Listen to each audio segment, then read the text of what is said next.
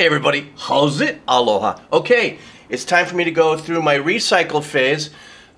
This might take about 7 to 10 days.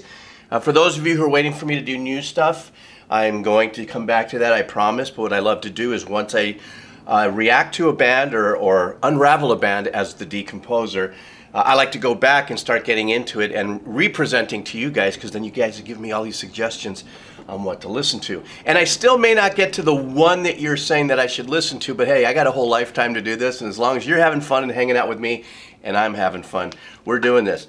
So I'm starting this with, oops, stand by. Oh, my cable got connected there. Puscifer Bullet Train to Iowa. Okay, so now I know this is Maynard and one of 3 projects, let alone a few other great artists that he's cameoed with too, that I will be getting to as well. So anyhow, before I start, I want to thank all of you so much for your support, sharing the videos. By the way, if you go to my YouTube front page, please search, you know, the little magnifying glass search thing. You'd be surprised. There's people who say, hey, do this band and do this, that I've actually done it, since we're kind of having the same conversation in this style of music. Search through that. That'd be really super cool. And speaking of super cool, thank you all so much thus far who have bought me a cup of coffee. You know, the more I'm zooming, the more I'm doing, so I really appreciate it. Plus, it helps me out with the stuff that I do with the kids. The link for that's down below. The link for the music's going to be down below. The link for the headset's going to be down below. Everybody down below. Let's get ready to bring it up. All right, let's do this.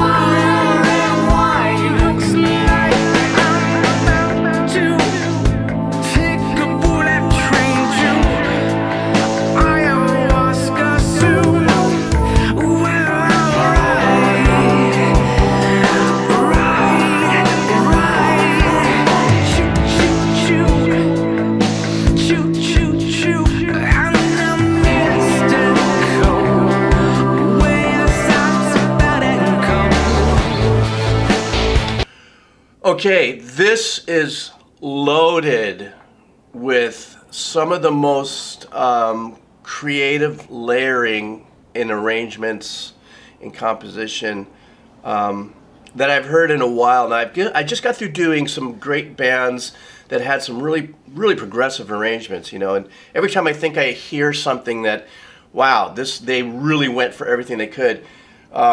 This Bullet Train to Iowa. There's so many little things, I don't know where to start. Obviously, first time listen, I get a little overwhelmed, and because I'm an old decomposer, sometimes I get like, oh, what should I speak about first? So bear with me for a second here. First of all, let's just talk about the opening. Okay, so obviously there are synths in here that they use for the song and the arrangements and stuff. The one thing that caught me right off the bat was the fact that, let's just go straight for the drum sound really quick and some engineering.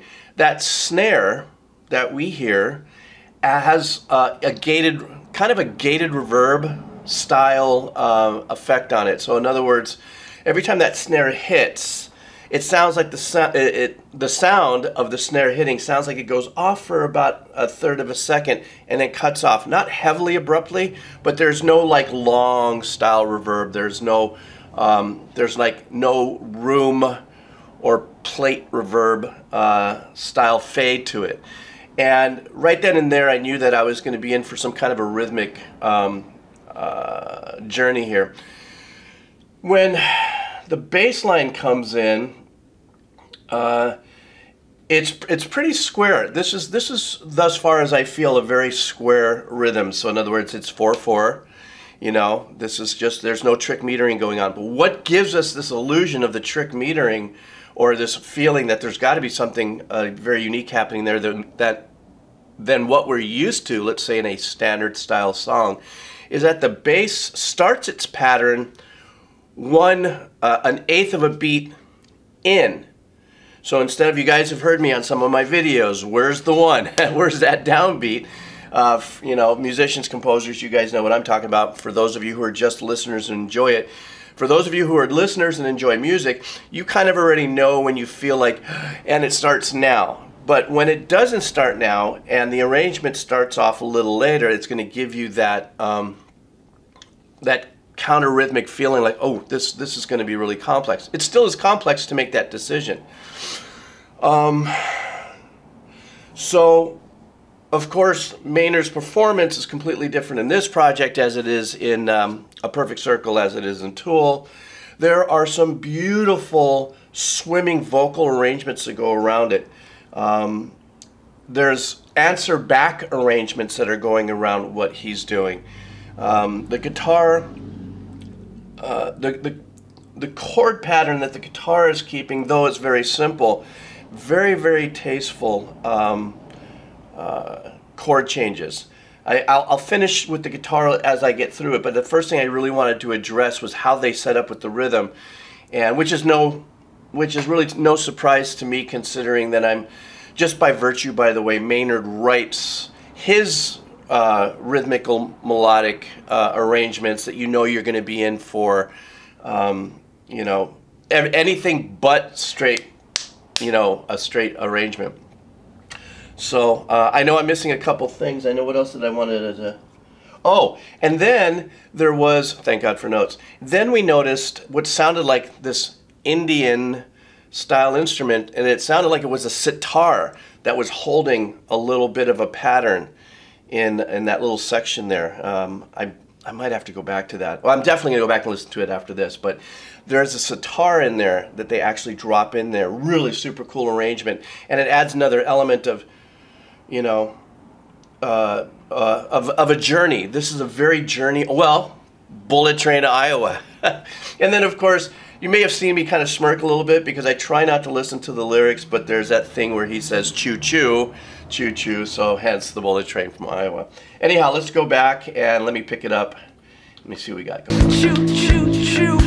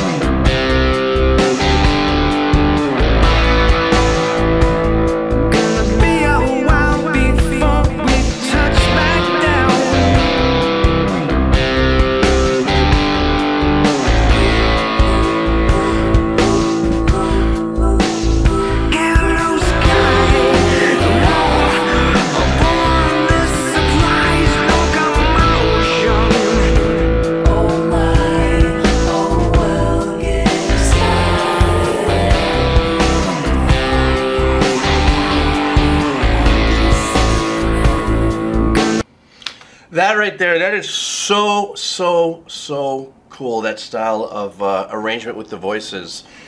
You know, we've heard so many things in our course of our soundtrack of life. You know, Bohemian Rhapsody, all kinds, you know, Yes, and all kinds of incredible things that you could do with vocal harmonies, excuse me, in arrangements and stuff. But I love when they take these kind of chances where there are answer backs to what, you know, in this case he's saying. There's also percussive use of the vocal arrangement. You may have seen me react to that that they were doing there, and if you really listen to it, the arrangement, the instrumental arrangement's really thinned out there, so that this little passage that we just heard was really impacted more so by the arrangements of those vocals in those multiple areas. Another thing about Maynard's vocal, I mean, there are some, there is an effect on his voice well, there's a couple of them actually. He's got what I call a straight digital delay. So there's a delay that kind of pings off in the back, but it doesn't do left or right. It's just right down the center. It doesn't do one of these things where he goes, hey, hey, hey, hey. It's right down the center. And then there seems to be like a layered compression section of his voice that gives him that kind of, I know some people say, well, yeah, sometimes he uses megaphones, that megaphone style sound in there. But that sounds like it's layered below him. You know, at this point, you know, what's obviously different here in the Puscifer project than Tool is the multiple layers that are going on here is more prevalent, and obviously a focal point of the project in of itself is that all-out composition to make this sonic masterpiece, kind of how they deliver it to us and stuff. The engineering obviously is fantastic. To pull all this kind of stuff off, man, you got to have an ear in placement, man, because it is just perfect. Perfect, perfect. Well, you know, that's kind of, you know, that sounds kind of critique-ish, but I mean, you know, when you're at this level, you don't suck. So I'm going to go back, and then I'm going to finish this all the way through. Let me get back to here.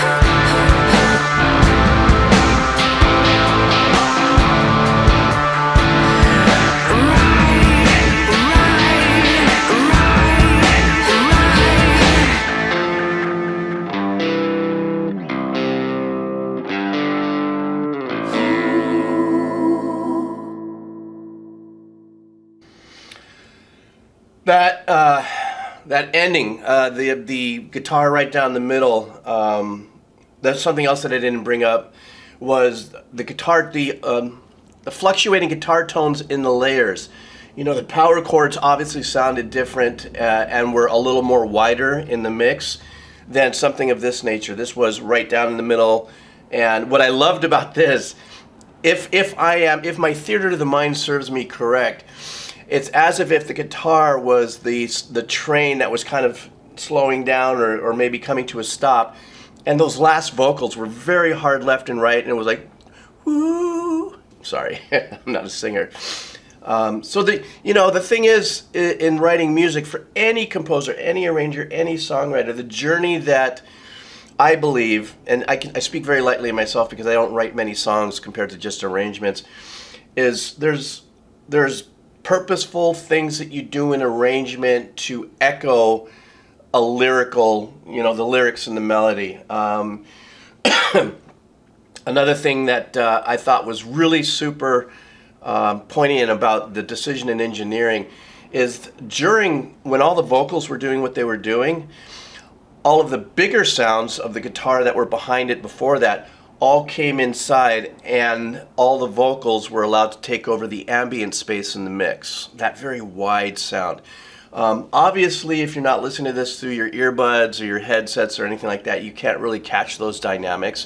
But to me, I think, and also speaking towards the engineering and the composition and the arrangement, when somebody makes a decision and says, yeah, let's hit this really hard left and right and let's do this, it's because the total delivery of the piece of music is so much more thought of by engineers, producers, musicians, and artists and bands than a lot of times we understand. That's why a lot of these dynamics do slip away. If you don't get the opportunity to listen into a hi-fi system, if you're sitting in the middle of your speakers, you have this. So, and that's what I gush over. I gush over that because that is just as much amount of time to mix an album like this or a song like this, all the arrangements, and have it dynamically so incredibly delivered as a final product. There's so much work that goes in there that the fan who just enjoys the music doesn't really, in some cases, doesn't really hear, and that's why I'm doing what I'm doing. So, anyhow, I just goobered on because this was my first cup of coffee. But speaking of which, thank you very much for those of you who have bought me the cup of coffee or might in the future. This song link will be below, along with the Spotify, and everything will be below. I want to thank you guys for hanging out. This is going to be a bit of a journey of me recycling through a lot of music. So yeah, I've got Tool, I've got A Perfect Circle, I got Carnival, I got Devin Townsend, I've got Nightwish, I've got just a ton of people coming. All right.